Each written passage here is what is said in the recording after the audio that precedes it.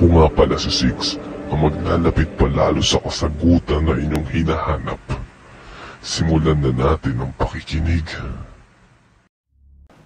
However, if you understand that time is also an illusion, it's something that you can use as a tool, but if you also understand that it's an illusion, then you can actually master time and you can maximize what you're doing on this planet.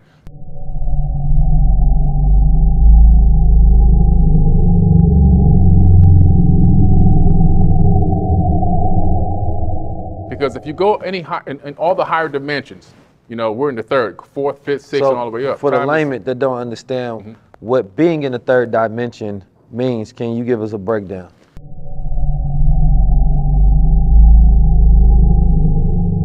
Okay, sure. So if you draw a line on a piece of paper, that's the first dimension.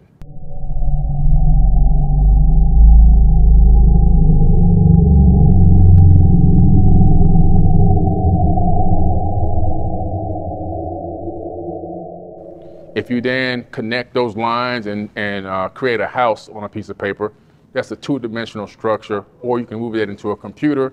Anything you see in a computer that looks 3D is actually 2D.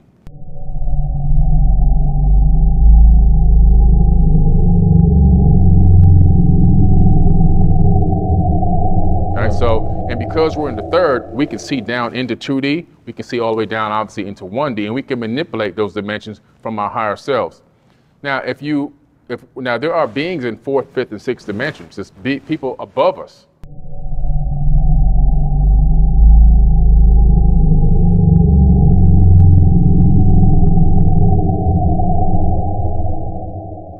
Now, because of that, they see us and they recognize the past, present, and future operating all at the same time. Everything's happening at once.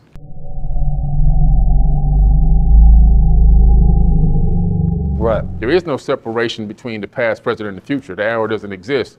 Because they're higher than us, they can look down into the third and they can see into what we're doing. So who are before? Hey, we got to unpack a little bit. We got to unpack. Okay. It's high level, but I want to make sure that the people can follow along with it.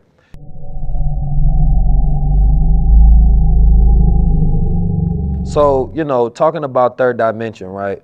You know, it say ants are not third dimensional beings, right? Because they can't see upward, right? They're not horizontal, you understand me?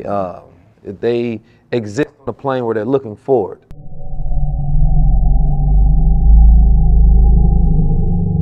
Right? So when you're moving about the rest of the world that is higher up to them, they have no access to that, no perspective on that whatsoever. You understand me? For them, everything is straight and in front of them. For human beings, we have the ability to look upward, to look inward, to look outward, to look around, right? So therefore, we're connected into different angles, different perspectives, and different dimensions. You understand me? And then what I wanted to get though with next though, so let's say we got the third dimension, right? Now we're talking about the fourth dimension.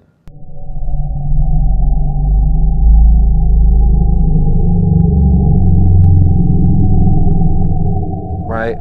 What is the fourth dimension? The fourth dimension is something called a tesseract.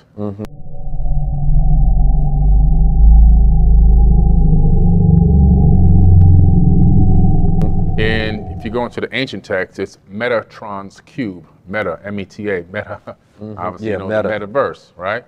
They got that from Metatron's cube. It's a fourth dimensional substructure. Now this fourth dimension is really something called a quasi-crystal.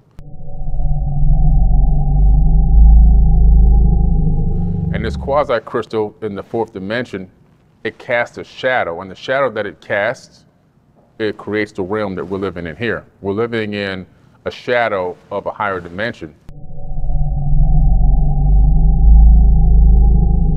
That shadow creates the third dimension. It actually creates a fractal of it, creates this fractal holographic matrix that we're actually maneuvering in the third dimension right now.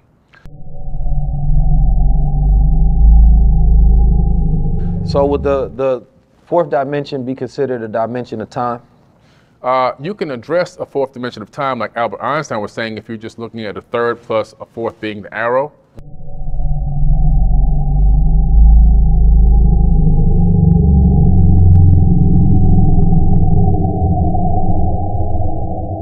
you actually move up into another dimension, we now know in quantum physics that there is actually a fourth dimension. So all dimensions are in 90-degree angles of each other. And according to quantum theory right now, we're really anticipating that there's at least 11 dimensions, or otherwise the universe would collapse.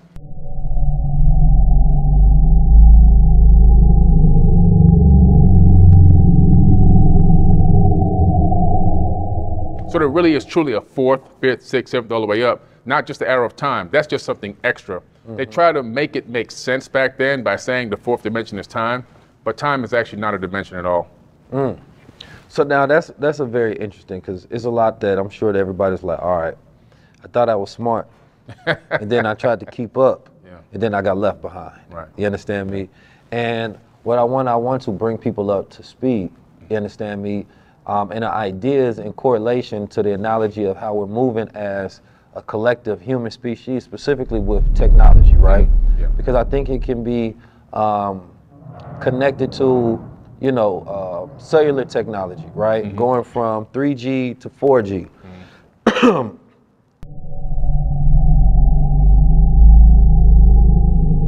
And, you know, going from 3G to 4G to 5G, which allows us to be able to do different things that we normally weren't able to do that weren't possible, right? You know, let's say you got 3G phones, it's hell, you make better, faster calls, you understand me, connected. Then you get to 4G and you're talking about now applications and streaming, right? And Wi-Fi, right? Being able to connect within systems and the Internet of Things. And then 5G allowing completely new systems of possibility. And this was where I think a lot of people missed the point in 2020 where everybody was going through the craze of whether 5G was killing them or not. It was more so what was 5G going to do, right? So the NFTs and the Web3, right? And you're talking about, you know, AR, VR, spatial reality, all these different things are not possible unless you have 5G being in connection. So it was representing a new world being produced outward. And it wasn't just an accident that NFTs came after the pandemic and this technology came after. There was something happening at that same point in time that for me, it was entering into a new phase of the world, a new dimension, a new speed. Right?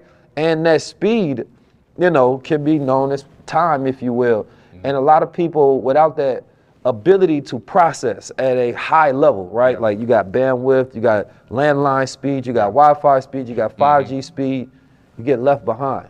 So everything seems that it's moving fast, but that's only because you're not moving as fast. Right. Everything stands still when you're moving at the same speed. You understand me? And so what I've always tried to do is keep people up to speed where we at in the dimension that we're currently in, or a little bit above, so you can be ahead of your time as a visionary. Because the fastest speed is the mind. You understand me? Being able to travel in your thought, right? That can travel you, that can take you into time, that can take you ahead of time, if you will. But the ideas of time itself, I love the concept that it being an illusion, because, you know, even the era with time is connected to language, right? That I wrote in my book about how when we speak in the English language, you know, it's a very future tense reference, right? So we're always referencing the future as we speak. I will be there, I'm going to do this. And we have so many different phrases within the language. We're always pushing ourselves, not connecting to the present, but at a later point in day and time. You understand me? And I think that learning to be present connects us to the power that we have in control over. And then once you have that power, then you know how to create seeds that can control the rest of the time. But you said something about beings, right? Now, we always look at ourselves as people, but then when we talk about people, you're talking about human beings, right? The being part is not something that the average person understands, right? And then when you're saying that there are other beings, who are these other beings?